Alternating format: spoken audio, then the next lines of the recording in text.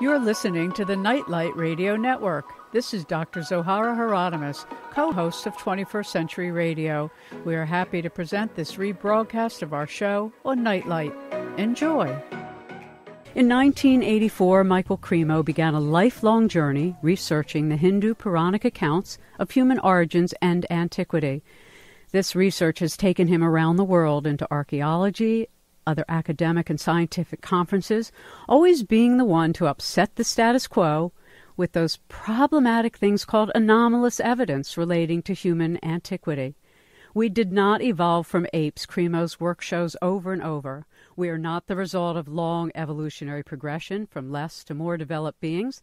In fact, we have devolved from highly spiritual beings to humans covered over in greater densities of flesh and cultures. His work, like others before him, whose names have been hidden from the scientific academies in the world, found evidence, as the Bible and the Vedas and other traditions state, that humanity began with the creation of the world. I encourage all of you to join us for the next hour and a half as Michael Cremo shares with us, as he does audiences worldwide, his latest book, a collection of his 24 papers presented between 1994 and 2009 in a release called My Science, My Religion. Michael, it is always a pleasure to spend some time with you. Good to be with you, Zohara, and all your listeners. I had the best time reading this book. I read it over a period of hours, over a period of a few days, because there's so much in it. So I think for the benefit of those who have not seen you on the numerous television shows that you're on or been to any of your presentations, wherever it is in the world you travel, give us a little bit of your history about what happened to you in 1984. Well, actually, I think we have to go back even further than that, Zohara. When I was growing up, I lived in a lot of different countries. You know, my father was an intelligence officer in the United States Air Force, so that had an influence on me when I was growing up. You know, when I was about 16 years old, I was living in Wiesbaden, Germany. My father was stationed there, and I was going to an American high school in Germany. And during my vacations, I would go to different places in Europe. So on one of my vacations, a friend of mine and I went up to Stockholm, Sweden. I was staying in a youth hostel there, and I met some European kids who had traveled overland to India. You were able to do that in those days. It's not so easy to do it today. And you know, they told me just really fascinating stories about their experiences there in the Himalayan mountains and seeing the Ganges River and meeting different kinds of yogis and spiritually inclined people. So I became fascinated with the spiritual culture of India. And as I was growing up, of course, I had to adopt a worldview or make a worldview, some way of making sense of myself and the world that I live in. So I found the spiritual tradition of ancient India to be very helpful.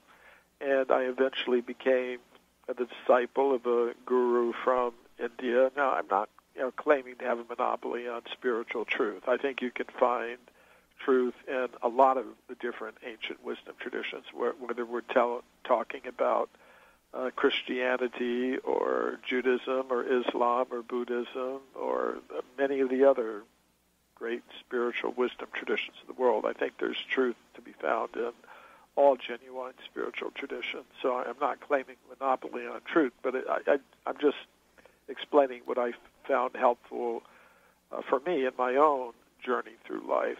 And so, certainly the Vedic tradition stands a little differently in terms of both what it believes, what it teaches, and what it honors than the Western tradition you likely grew up in. So that in itself already sets you apart from many Westerners. Yes, I think it did. I've always been a bit of an individualist, so that shows. Clearly shows. Your reputation walks before you now worldwide. I loved, by the way, I just had to say this, that in one of the things about your new book, My Science, My Religion, quote, promises to escalate Cremo's intellectually dissident profile onto a new level of controversy. There you go. You're at it once more. All right, so you had this deep devotion and a desire to study the Vedic tradition, and certainly its telling of our time and our purpose on Earth is very different from the European sort of Darwinian Western almost mythology that we've all been grown up with. Yeah, I mean, as I got deeply involved in studying the ancient Sanskrit writings, I learned, especially from the Puranas, those are the historical writings of ancient India, I learned that they were presenting an idea of human history quite different from anything that I learned from my teachers in high school or university. They were talking about human populations that existed millions of years ago, going all the way back to the very beginnings of the history of life on Earth. Whereas in the Western education system, I'd been learning that humans like us first appeared between 100 and 200,000 years ago, having evolved from more primitive ape-like human ancestors. So this idea that humans like us have always been present on Earth, have been here for vast periods of time, was something quite different. And I had to think, well, how am I going to put that into my worldview? I could look at it as just mythology, but I decided to just check and see, is there any physical archeological evidence that would support this idea of extreme human antiquity? Of course, you won't find any such evidence in the current textbooks, but I decided to look beyond the textbooks, look into the original scientific reports published by archaeologists and geologists and other scientists who were digging into the earth. And when I did that, and I looked not just in the English language reports, because of the way I was brought up, I have a reading knowledge of a lot of different languages. So when I looked into the original scientific reports from the time of Darwin up to the present, I found many reports of archaeologists and other earth scientists finding human bones, human artifacts, human footprints, millions of years old. So I collected them in a book, Forbidden Archaeology. I started that research in 1984. That's where the 1984. I see, and it's such. The book is so well known in 20+ some languages around the world.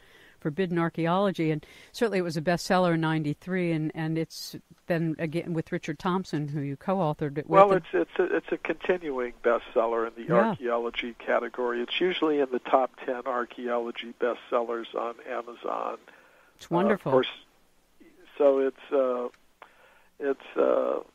there seems to be a group of people out there, a certain segment of the population that's interested in hearing alternative ideas about human origins. Well, the beauty of your work, and I remember when you and I spoke about another book of yours as well, Human Devolution, is like your father as an intelligence officer. You don't just put out a theory. You have assembled such an amazing, a massive body of proofs and of other peoples that have looked at the kind of evidence you found. And I think that what you have so compellingly proved is that we have a knowledge filtering that goes on in our society. So we basically live with an artificial system of understanding. Talk to us a little bit about that, the knowledge filter. Well, when I started doing my research in the history of archaeology and started encountering all of these scientific reports of human bones, human artifacts, human footprints, many millions of years old, I had to ask myself a question. If these reports are there in the scientific literature, what I call the primary scientific literature, I divide the scientific literature into two parts.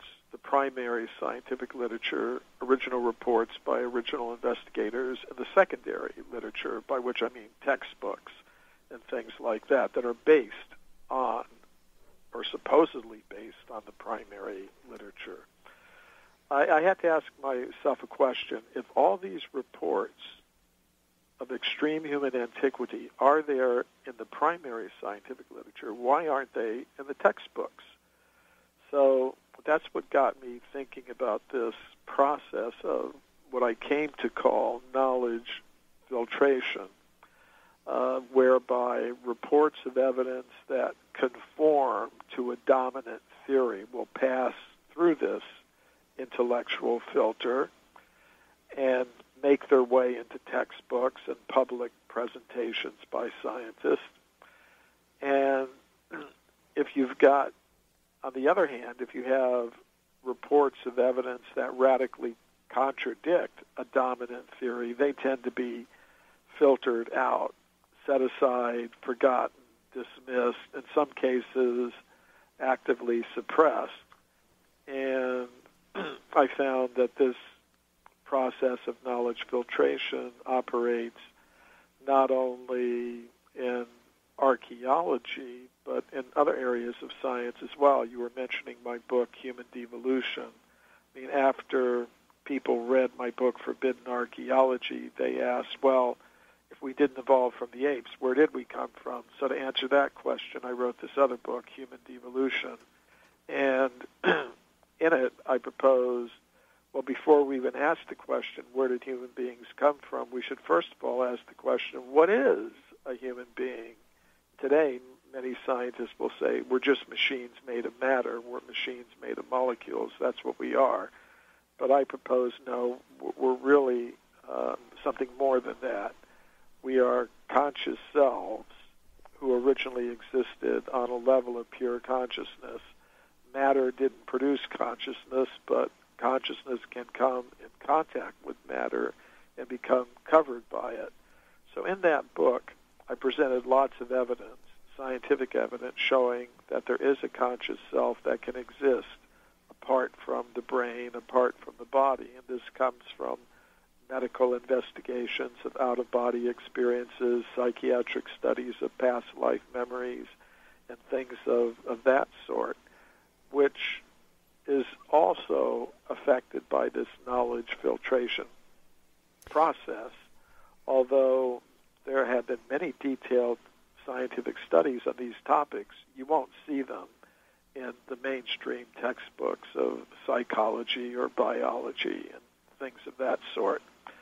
So I think this knowledge filtering process operates in a lot of different areas of science, and the effect of it is we're not getting a complete picture of ourselves and the universe. We're getting just a partial picture. And when you look at the full picture, you see that our scientific picture of reality should include a lot of things now that are considered to be outside the bounds of science, that are just supposedly matters of religious or spiritual belief. A real scientific picture of reality, I think, involves merging many things that people now put in the separate categories of science and religion. Well, and I think that's one of the beautiful ways in which you've approached your work in the world, which is that consciousness, and we certainly know, and on 21st Century Radio, this is something we've sort of specialized in profiling, that is outside the limits of time and space. And because you had this sort of broad perspective that we are souls that take on bodies, that when you encounter this paradigm of gross materialism, all of us, even as young children, know something's missing. And so when you take this unit of consciousness, this awareness you have, into the field you went into, which was sort of just looking at the dustbin of history, when you can look at things and say, as you do in one of your chapters, one of the papers you delivered, of the body as temple and the temple as body, there's a much greater appreciation that archaeology is not just dead stuff. It's a remembering of something that we're still part of. Talk to us a little bit about that, if you would, of your own sort of, I would have to say, a love affair with archaeology as part of consciousness. you bring up an important point, Zohar. Many people think of archaeology as simply dealing with stones and bones. I think ultimately what it's dealing with is questions that lead to what we really are. Who are we really?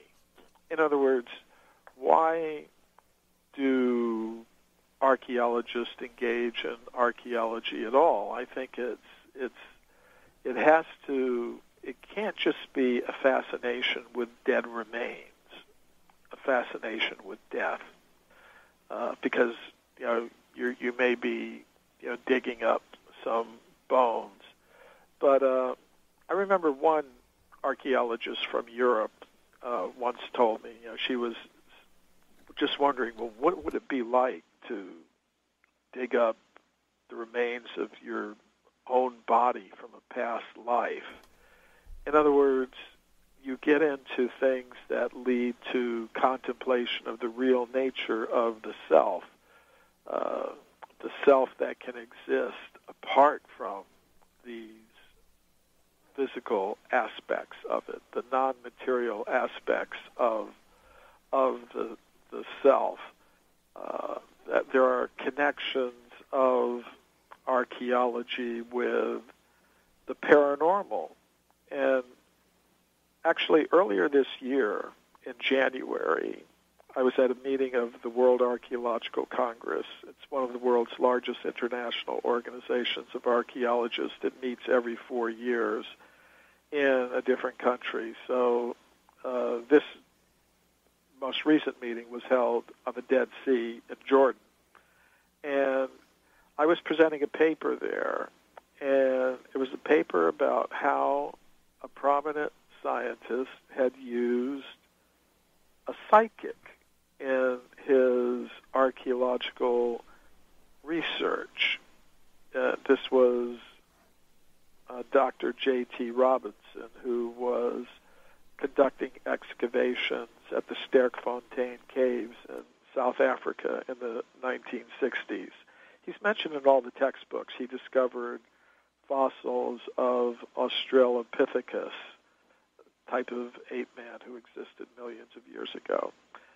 That's in all the textbooks, but what's not mentioned is he brought a psychic into the Sterkfontein Caves, and the psychic lay down in the caves, went into a psychic trance, and Dr. Robinson would put little fossils of Australopithecus on his forehead, and the psychic was able to envision what the creature actually looked like in its real biological form and what it was doing, millions of years ago. So, many people, because of this process of knowledge filtration, would be completely unaware of this, that this prominent scientist was making use of these psychic techniques to understand the past. When I presented this paper at the World Archeological Congress meeting in Jordan a few weeks ago, some of the archaeologists who were listening came up to me afterwards and said, I didn't know about this. And I said, well, that's my business to tell you things you don't already know. Because a lot of science basically has to do with just repeating in different ways what's already known. Mm-hmm. And oftentimes erroneous. And, it's interesting because I remember when I interviewed Stefan Schwartz years ago in the Alexandria Project, where they used psychics, I think her name was Helen Hamdi at the time, and others to discover the ancient port of Alexandria and things related to Cleopatra. But, you talk about it later. We do have to take a break, but you talk about it later because we know from First Peoples traditions in many great societies around the planet that in folk archaeology, shamans and other great dreamers, and certainly the Greeks did this, were able to come into resource of information for anything they put their attention to. So when we come back, I want to talk a little bit about your own use of meditation as a researcher. When I think of the many conversations I have had with Bill Tiller, who was the chairman of material sciences at Stanford, I believe it was, and all the work he did in meditation, and then the very real sort of work in trying to figure out how you turn on an environment by sort of incubating a space, and how practice meditators have this capacity to bring down from the immaterial into the material at great distances. And I know that you have been a lifelong meditator, and you talk about it in your most recent book, My Science, My Religion. Share with us a little bit about meditation and its role in your life, both as a scientist and as an individual.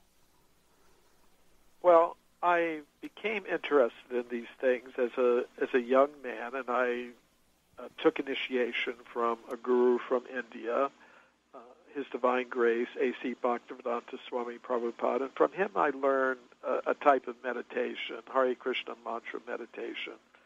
But I think there are a lot of different ways to approach this. I'm not claiming to have a monopoly. I'm just sharing, in response to your question, what my personal practice has been. And every day I spend about 2 hours meditating in this way. And what I find it does is it centers me in my real identity so that I'm able to exist in this world, be in it, but not of it, where I maintain a connection with the world around me, but also a connection with my higher self, that self of pure consciousness that comes ultimately from another dimension of reality.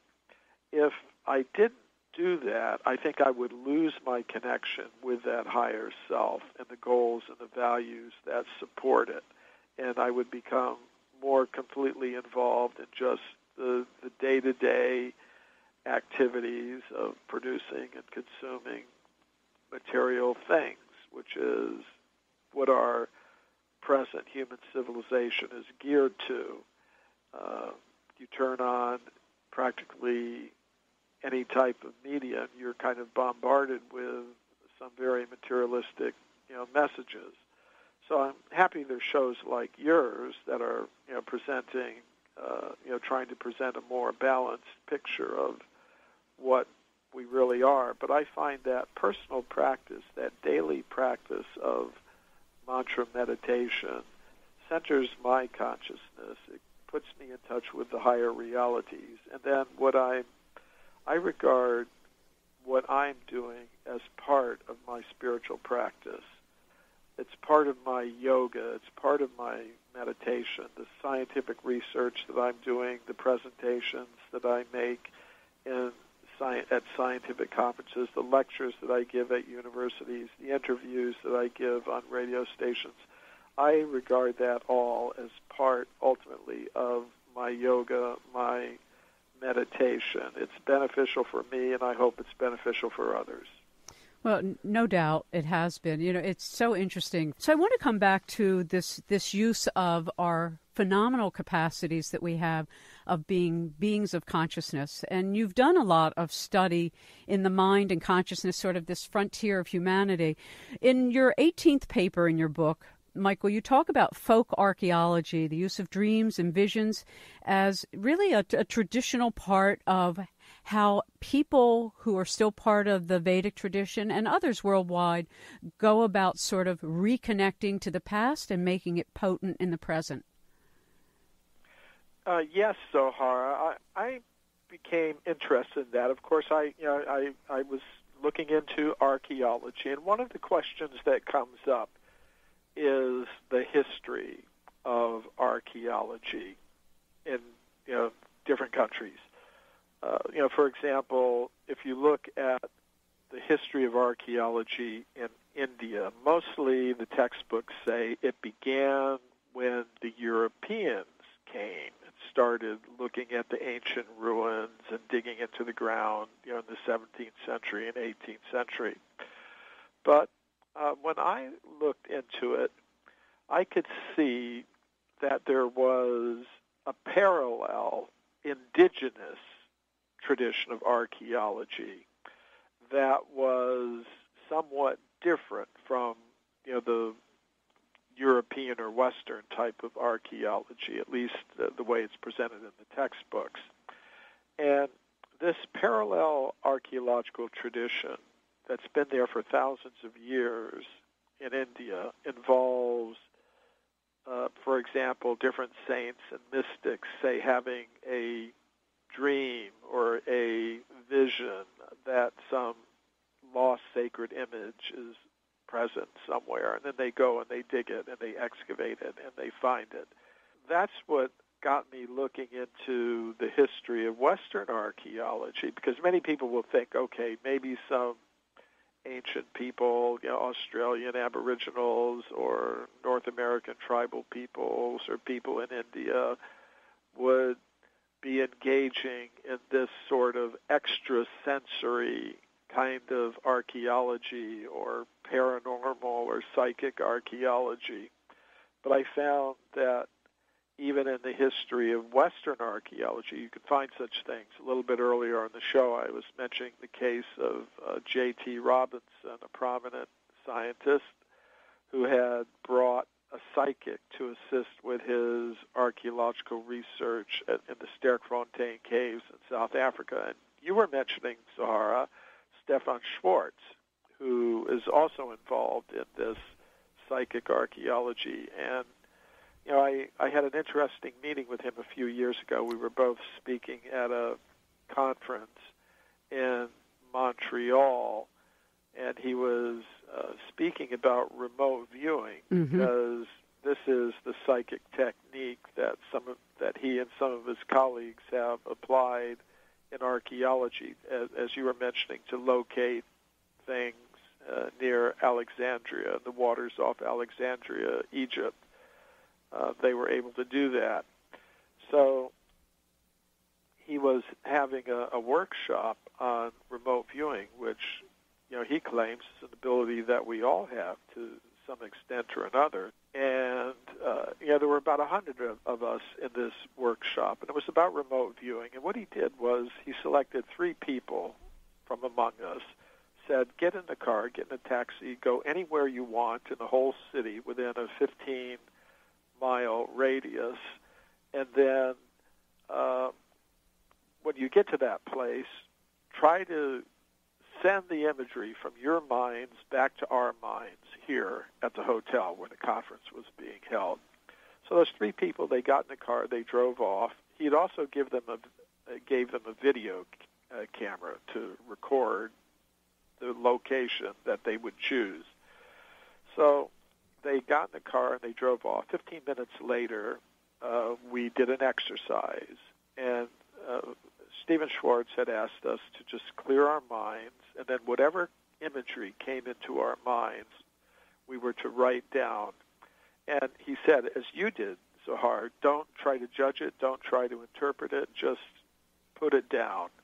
So the first image that came into my mind was candle flames in red glass holders, and my mind was resisting it like anything, because I was convinced somehow that these people had gone to a bowling alley. And, but I thought, okay, let me just play along with this. So I wrote down the image, and then we were kind of asked, what do we see when we look up, when we look forward, when we look back, to the right, to the left, when we look down, just write it all down.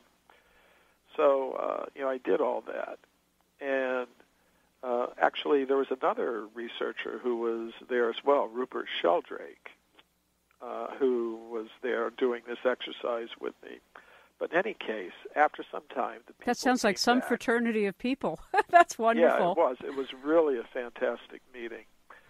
And the 3 people came back. They took the videotape out of the camera and put it into a playback machine.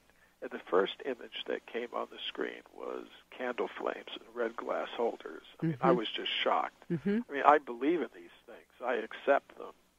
But even for me, it was a bit of an awakening to see that this was an ability that I actually had as well. So it's this remote viewing ability that Stephen Schwartz and others have applied in what they call, psychic archaeology.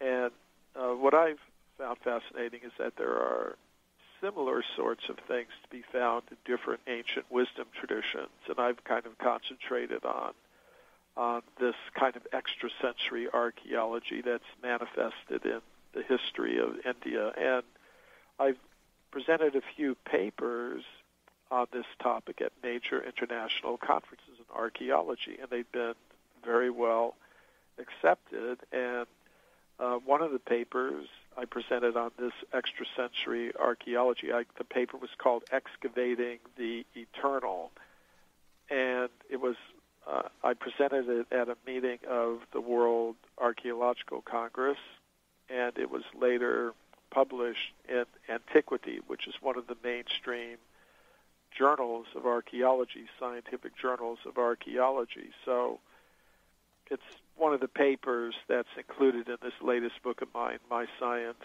My Religion. And I think the significance of that is some people might think, okay, psychic archaeology, stuff like that, well, that's outside the mainstream completely. But I think it's interesting. I have been able to present papers on topics like that at mainstream scientific conferences in archaeology and get them published in peer-reviewed scientific publications. When I think about the 30 years in which I've been doing interview work on the field of consciousness in particular and quantum physics, which has sort of paralleled it, it doesn't seem that there's really any question anymore that we are consciousness and that consciousness links everything that exists and everything that's non-existent as well.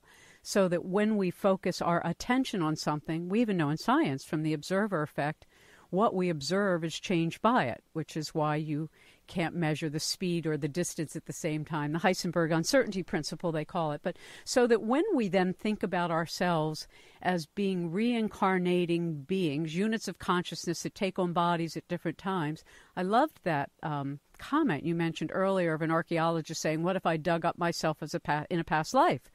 So when then the world drops this Darwinian theory that we have evolved from primitive ape to the beings that we are today, how has that really kept us and kept archaeologists in particular from looking at what they find? How has it impacted the actual way in which an archaeologist has to go about interpreting what they see? Well, they have. I mean, we find it happening again and again and again. Because of the particular theories that are now dominant in the scientific world, archaeologists think humans like us first came into existence fairly recently, within the past 100 or 200,000 years.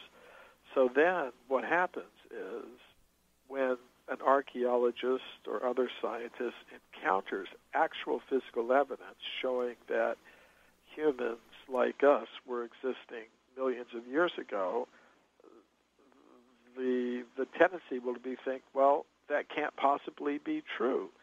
And I've been able to document cases like that from the earlier history of archaeology right up to the more recent history of archaeology.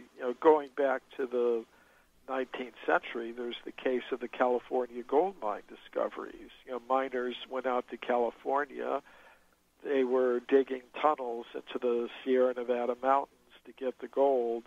And inside those tunnels, they were finding human bones and human artifacts, obsidian spear points, stone mortars and pestles, things like that, in layers of rock that modern geologists tell us are about 50 million years old. So these discoveries were reported to the scientific world by Dr. J.D. Whitney, who was a professional geologist, the chief government geologist of California. His report was published by Harvard University. But we don't see these things in the textbooks today because of this process of knowledge filtration. There was a contemporary of this scientist. His name was William Holmes. He worked at the Smithsonian Institution. He was an anthropologist there, and he said, if Dr. Whitney had understood the theory of human evolution, he wouldn't have announced those discoveries. He wouldn't have published that report. In other words, if the facts didn't support the dominant theory, then they had to be explained away, forgotten, put aside. And that's what happened. So that is how these ideas can influence how archaeologists relate to the evidence that comes to their attention. And therefore, what we wind up with is an incomplete set of facts upon which to base our generalizations about human origins and antiquity. So I think it has a big effect, and the effect of it has been to give support to very materialistic ideas about who we are and where we came from. You know, if we think we're just evolved apes, if we think we're just machines made of matter, in the words of Richard Dawkins, a prominent evolutionist, we're survival machines, we're robot vehicles meant to preserve the selfish molecules known as genes. If that's all that we really are, machines made of molecules in competition with each other for survival, what kind of effect does that have on our worldwide human civilization? You know, because the goals that we set for ourselves are to a large extent determined by our sense of identity. If I think I'm an American man, well, that's how I set my goals, my values, my ambitions. If we think we're just machines made of molecules in competition with each other for survival, then I think that's going to influence our goals, our values. I think these are some of the underlying causes of our world's environmental crisis, the intense levels of conflict that we see in the world today, our financial crisis. I think these all have their roots in this basic concept of self that is being given to us by modern science today. Yeah, I think that's beautifully stated. We're going to take our last break of the hour, and when we come back, maybe we can pick up on this theme, because I loved your chapter on divine nature, which shows us how this synthesis of science and religion, and in this case through the Vedic teachings, and you do a beautiful job of describing it, offers us answers to this environmental crisis we all share a part in. You can learn more about Michael Cremo's work, attend his lectures, go around the world with him at www.mcremo.com. By the way, I love your diary notes, your journal travel notes, Michael. They're personal, they're not extravagant, they're to the point, and I find them very useful. So anyway, I mentioned before the break that I really enjoyed your chapter on divine nature, which shows how a synthesis of science and religion, the personal and the transpersonal, the material and the immaterial, come together. And you say that within the Vedic teachings, there are answers to our environmental crisis. Anyone who's really deeply studied the environmental crisis will understand that ultimately it's a spiritual problem that needs a spiritual solution. And the reason I say that is because practically every aspect of our environmental crisis can be traced to our tendency in today's worldwide human civilization to overproduce and overconsume material things. We're consuming the Earth's resources at an unsustainable rate. And in that process of overproduction and overconsumption of material things, we're poisoning the air, poisoning the land, poisoning the water chemically, and sometimes with radioactive substances. So it's a huge problem, and there's a lot of attention being given to how to clean things up. But to really get to the root of it, how do we get to the root of it, this process of overconsumption and overproduction? It was Gandhi who once said that the world has enough for everyone's need, but not enough for everyone's greed. So I think it's this overly materialistic concept of the self that is, to a large extent, responsible for our present tendency to overproduce and overconsume. Modern science, as I was mentioning a little bit earlier on the show, is telling us we're just machines made of matter in competition with each other for survival. So, to me, it's no surprise that the values and goals of most people in the world have become overly materialistic, so that they think that to produce and consume more and more material things is the main purpose of human existence. And our whole financial system, our whole economic system is designed to encourage that. So it's how to get to the root of it.